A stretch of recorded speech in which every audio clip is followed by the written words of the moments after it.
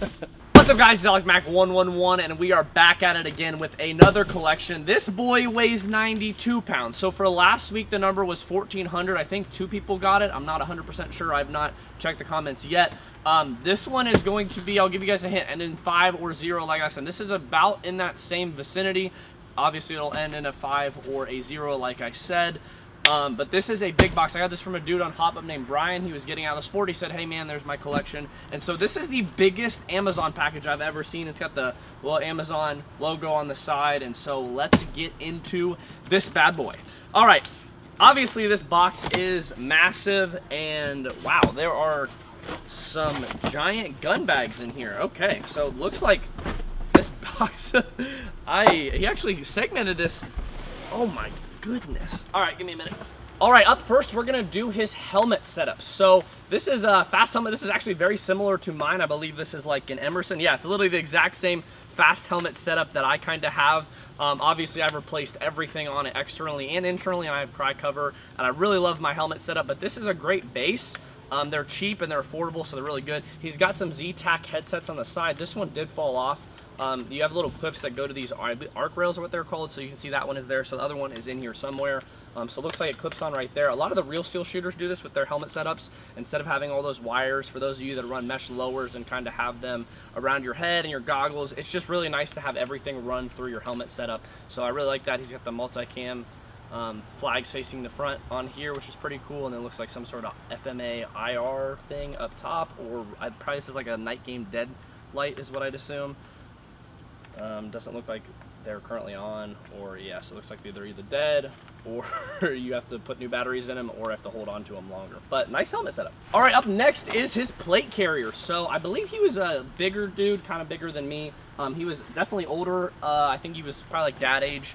I'm getting there, trust me, but not quite there yet. And so he's got, I think this is just a basic Condor plate carrier. I don't actually see any branding on this, but he's got some nice pouches in the front. Looks like he was running doubles on the front. He's got a little bit of an admin pouch here. Has some screwdriver, which is a nice. Propane adapter in there is what he ran. This is one of those things you can kind of like, for real military stuff, if there's issues, if you need to plate carrier off, like there's injury, you can kind of pull. It's a quick detach or whatever, and I think these shoulder harnesses like fall apart, but I'm not sure. I use a Cry JBC and I haven't run anything different since then. He's got an Airsoft Junkies patch on here as well, and I think this is what he used for his HPA tank.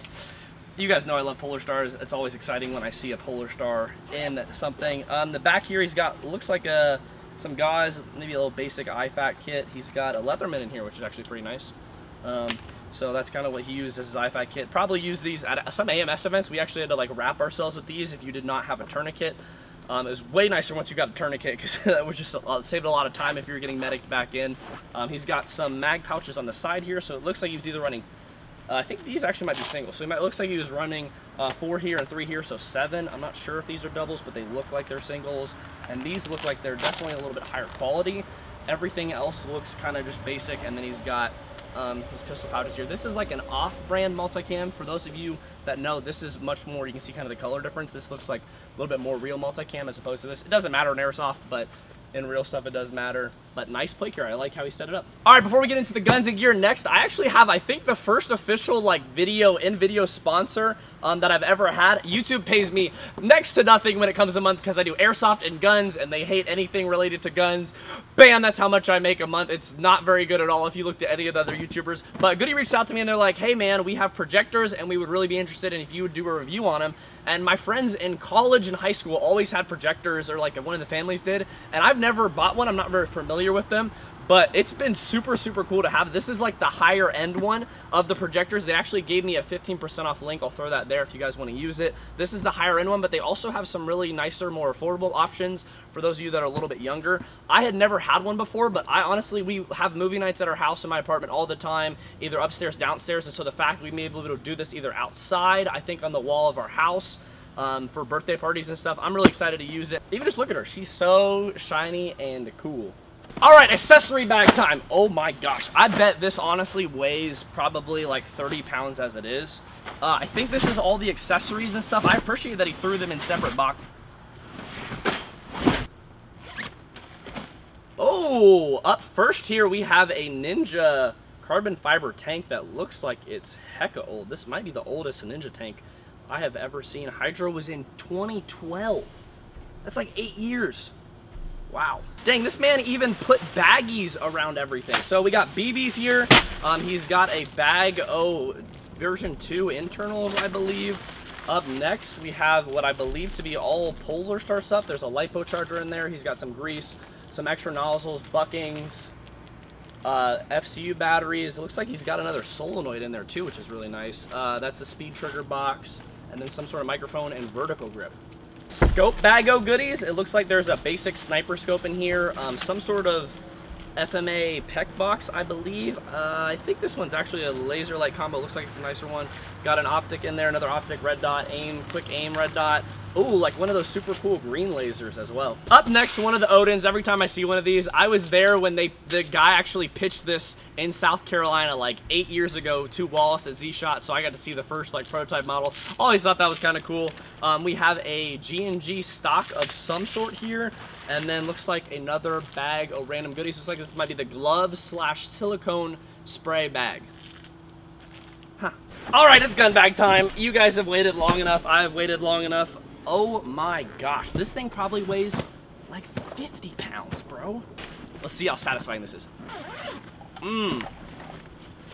All right, up first we have a G&G, some sort of G&G upper, I believe. This is actually pretty cool. This looks like the Magpul MOE carbine kind of front end kits. It's pretty nice. We got hecka mags. It looks like there's a bunch of the Evike BA MF mags in here. I believe these are actually the old P mags. These used to be like the most desired mags. That is not a high quality one. That's like an E-mag. The E-mag used to be cheaper, and the P-mags were like the old, really high quality Magpul mags that like everybody wants.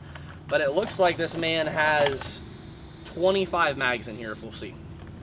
Handful number 1, handful number 2, and handful number 3. So yeah, there's one Lonix flash mag in here, a few high caps, but mostly all mids. All right, baby, it is gun time. Oh my gosh, I've actually never owned one of these.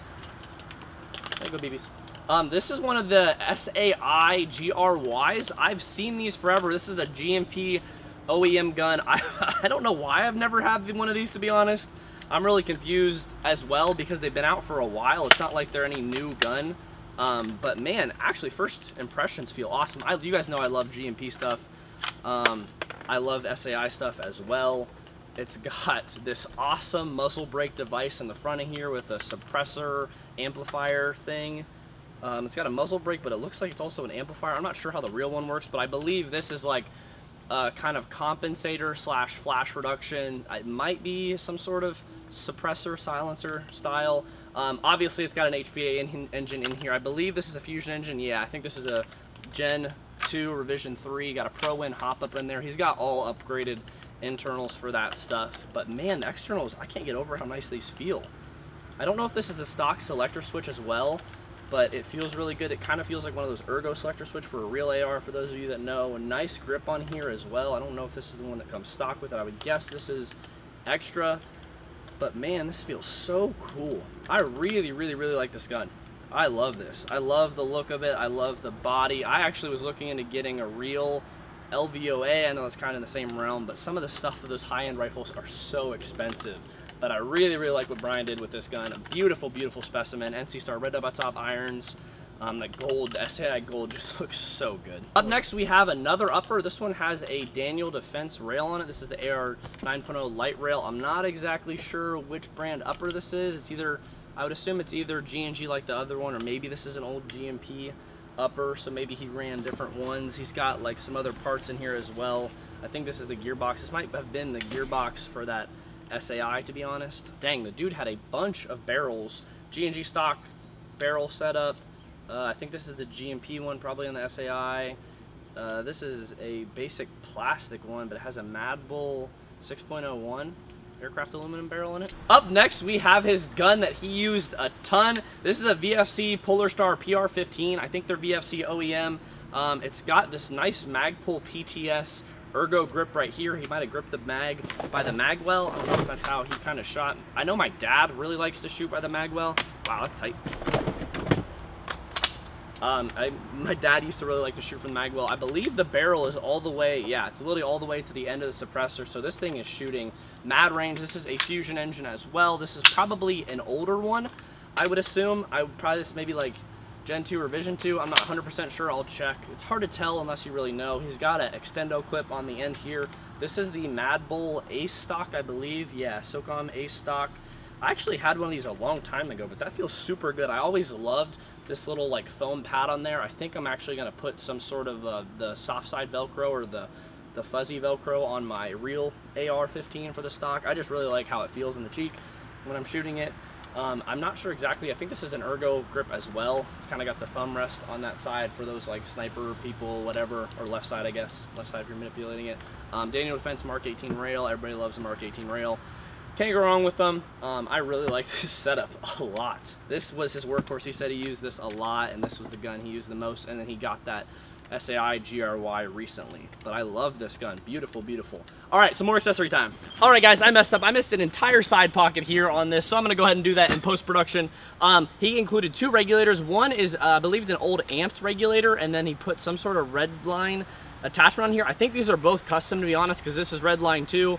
But this, I'm actually not 100% sure what it is. And then he's got 2 extra lines. And then he also included 2 really nice tanks. So this is a Valken. I believe this is a 90-4500. And then these ones are both in hydro.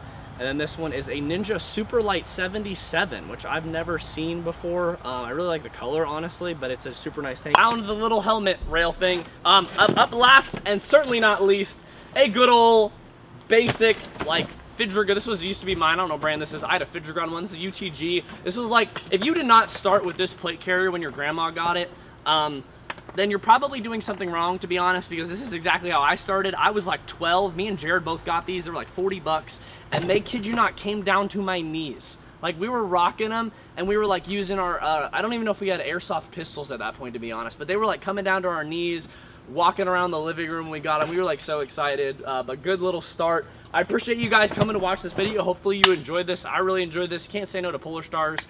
If you guys did like this video, leave a like on it. I don't ever ask for those, but it'd be nice because YouTube has taken my videos and is like, what, guns? What, you're not a liberal? I said it.